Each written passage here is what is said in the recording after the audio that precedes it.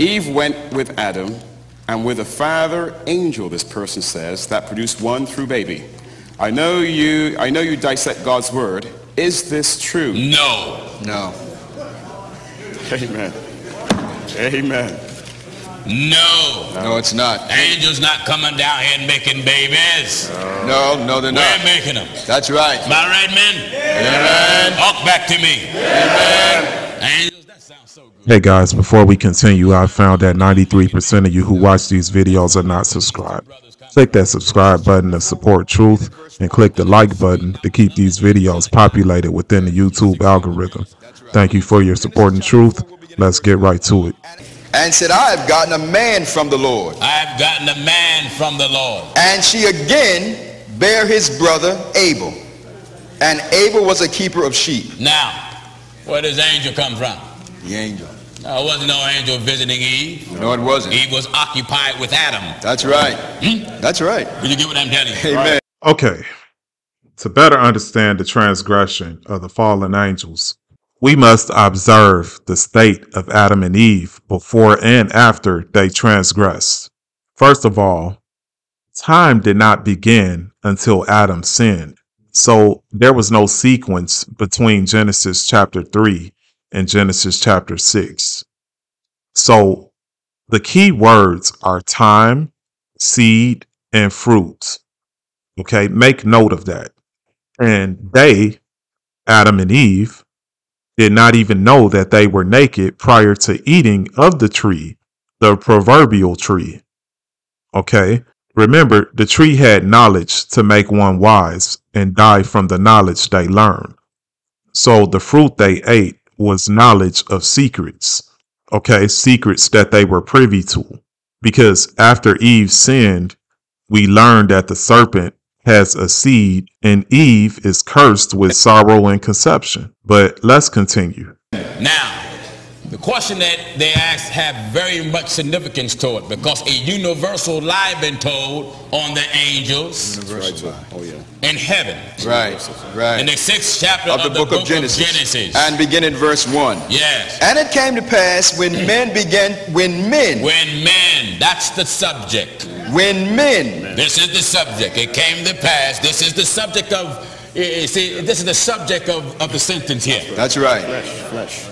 Do you get what I'm telling you? I want to establish what is. That's right. Listen good. And it came to pass when men began to multiply on the face of the earth. To multiply on the face of the earth. And daughters were born unto them. Daughters was born unto them. That the sons of God saw the daughters of men, that they were fair. The sons of God saw the daughters of men. Now the subject was first the multiplying of the men. That's right. Huh? That's right. Got to have some men being born so they can be able to get them women that was out there. That's right. The angels was in two places. Glory to God, glory to God. That's right. The angels of God was in heaven. Amen. The backsliding angels were in chains of darkness. That's right. Okay, see how he twisted up the scriptures? We already know that Job chapter 2 states that the sons of God and Satan came to present themselves before the Lord. Now the scriptures explain why those angels backslided and were locked up in chains of darkness. But first, why didn't God lock up the serpent, the dragon, who deceived Eve? How do you distinguish demonic spirits from fallen angels? Where did these evil spirits come from? Particularly the legion of demons mentioned in Luke chapter 8. Okay, how did demons get access to the blood of men? Leviticus chapter 17 verse 11 says the life of the flesh is in the blood. Okay, so we know that, number one, Eve would periodically lose blood and she would lose life after she proverbially ate of the tree of the knowledge of good and evil. Adam transgressed, but he did not inherit the same curse that Eve inherited. And we know, number two, that 1 Corinthians chapter 6, verse 18, it clearly says, he who commits fornication sins against his own body. So Eve received a curse against her body. Okay, she didn't sin with Adam because Adam was her husband. So number three, how did the serpent produce a seed? And number 4, how did demons get access to the blood of men? Since we already established that life is in the blood, and blood is what makes covenants, i.e., the blood of Jesus. Okay, the blood of Jesus is a covenant for the remission of sins. So, according to Genesis chapter 6, Genesis chapter 3 was officially when men began to multiply on the face of the earth. Eve was among the women whom the angels went into. This is where the serpent's seed originated from. But let's continue. Right. Let's go back to Genesis, then I get to the prison afterwards. That's right. Come on, son. And it came to pass when men began to multiply on the face of the earth, and daughters were born unto them, What is it? that the sons of God saw the daughters of men that they were fair. Yes. And they took them wives, of all which they chose. And the Lord said, my spirit shall not always strive with man. Now, this is what your preacher have taught. That these angels supposed to have gotten these women pregnant were the falling angels. That's right. That's what is taught now. That's right. That the angels that was placed out of heaven, they came down to the earth and started laying with women. Right. No, them fellas, them angels, they locked up. Locked up. No one put parole. Okay, he does not address the time continuum. Time is in place of the word begin. Okay, that word begin is mentioned in the first verse of Genesis chapter 6. This means the fallen angels corrupted the blood of men over a period of time, but it began with Eve. Again, God locked those angels in chains of darkness because he made preparations to flood the earth and limit the spread of demon DNA. This is why Christ told the Pharisees in John chapter 8, you are of your father, the devil, followed by he, the devil, was a murderer from the beginning. So why were the Pharisees of their father, the devil? And why was the devil a murderer from the beginning? Okay, we know that the Pharisees did not accept Jesus Christ as their Lord and Savior, so there was no remission for their sins. Again, this is blood covenant stuff, okay? Because the blood of Jesus cleanses the DNA to be holy and acceptable to God.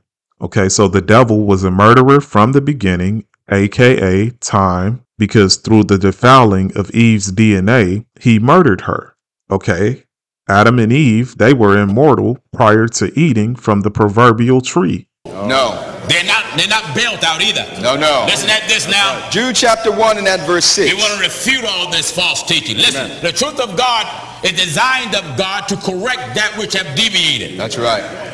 Did you get what I said? That's right. It is designed to correct all teaching that have deviated. That's right. Now listen, let me tell you where the falling angels are. Jude chapter 1 and verse 6. And the angels which kept not their first estate. The first estate of these angels were holy. That's right. They didn't keep that. But left their own habitation. They left their own habitation. He hath reserved an everlasting change. He, God, is one. That's right. He hath reserved those fallen angels in everlasting chains. Under darkness. Under darkness. Unto the judgment of the great day. They're not free yet. No. They're all in bondage until judgment time. That's right. So you preachers that been saying that the fallen angels then came and laid with women and got the women pregnant so they can have children, wrong. Wrong. Okay. In Genesis chapter 3, verse 11, God asked Adam, who told you you were naked? Adam knew nothing about good and evil prior to eating of the tree. So we know God didn't tell him. So to better understand, we must go to the book of Enoch, chapter 8. Okay, it says, moreover, Azazel taught men to make swords, knives, shields, breastplates, the fabrication of mirrors, and the workmanship of bracelets and ornaments, the use of paint, the beautifying of eyelids, the use of stones of every valuable and select kind, and all sorts of dyes, so that the world became altered. Impiety increased, fornication multiplied, and they transgressed and corrupted all their ways. Amazarach taught all the sorcerers and dividers of roots. Okay, he taught them root cuttings. Armers taught the solution of sorcery. Barchiel taught the observers of the stars. Okay, you know, like what's your zodiac sign and all of this witchcraft that they still teach to this day. Okay, Akabil taught signs. Tamael taught astronomy. And Azarael taught the motion of the moon. And men, being destroyed, cried out, and their voice reached to heaven. Okay, so we already discussed how Eve was murdered because of her intimacy with the serpent. Adam was cursed by God for hearkening to the voice of his wife. But what exactly did Eve share with him, her husband, and what did she tell Adam to do? Genesis chapter 3 verse 6 says she gave to her husband and he ate. Now, by now, you should know that what he ate wasn't a literal fruit.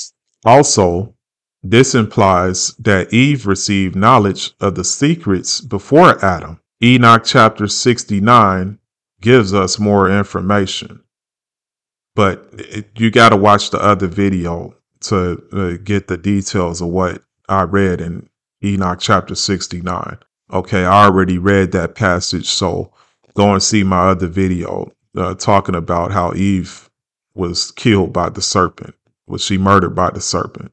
So, the serpent, whom was, again, I established in the other video, the serpent was a conglomerate of fallen angels. Okay, the serpent taught Eve to teach Adam how to kill with the sword. She taught him how to do battle with arms and shield. So when God said, you hearkened to the voice of your wife, he was referring to the evil wisdom that Adam began to meditate on. So just like Eve, the punishment would have to fit the crime. God had to shorten the days of Adam because his heart was filled with violence, and he even learned the smitings of the noontide heat. This is why God cursed him with fatigue and the sweat of his brow, because the sun would strike him every time he worked until the day that he died and returned back to dust. And I believe that this would offset man's lust for violence and for sex, because it was the fruit, the curse from him digesting that knowledge from the tree of the knowledge of good and evil. That's right. God was the sons of men. That's right. That was doing it then. It's the sons of men. Amen. That's still doing it now. And it came to pass. It came to pass. When men began to multiply. Men began to multiply. On the face of the earth. Well, you look at the scripture where it said the sons of God. Right. Sons of God. That's right. The reason why men is called sons of God, because they was made in God's shape, God form, and God image. That's it. That's false. He's just leaning on his own elementary understanding. I mean, he don't study his Bible or understand the deep things of God. In fact, the very first one that was called the Son of God was Adam. Adam, that's right. You better give me the book of Luke real quick, Luke son. chapter 3 and at verse 38. Listen at this, television viewers. Luke 3 and verse 38. Come on. Which was the son of Enos. Which was the son of Enos. Which was the son of Seth. Which was the son of Seth. Which was the son of Adam. Which was the son of Adam. Which was the son of God. You hear that? That's Sons of God have a twofold meaning. There are the angels and men whom are the sons of God because they were created by God. But Genesis chapter 6 said the daughters of men, but it did not say the sons of men. So he's taking it out of context. Okay. Like I said, you have to see the other video to go deeper into this revelation. The devil, again, does not give easy answers. And he does not get screwed on the deals he makes with men. And clearly, he's made a deal with Pastor Gino Jennings. That's why you got to read the invoice of the Holy Scriptures and study to show yourself approved.